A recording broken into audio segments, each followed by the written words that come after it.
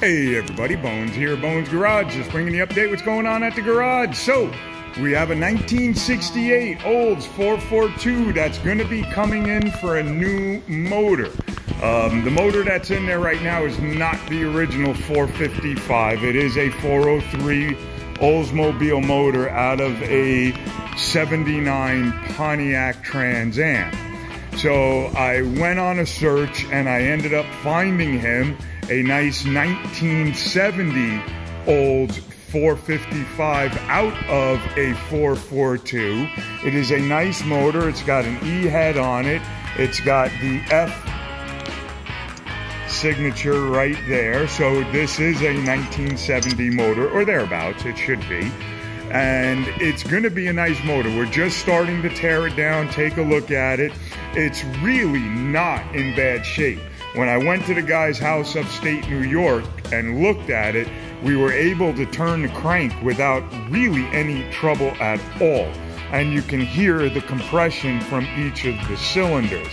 We took the valve covers off and I looked in and I saw there wasn't a ton of rust or any kind of real bad signs in it.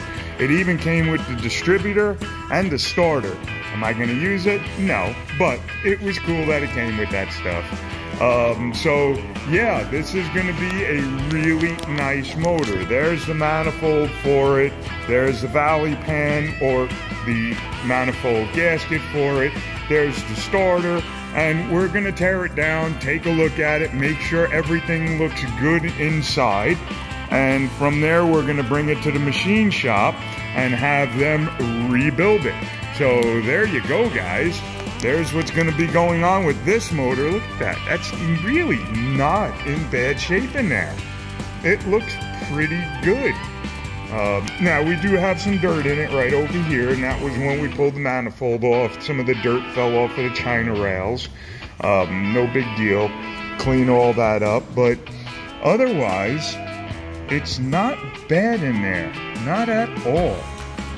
This should be a really good motor. From what I was told by the owner of the motor, it was never taken apart.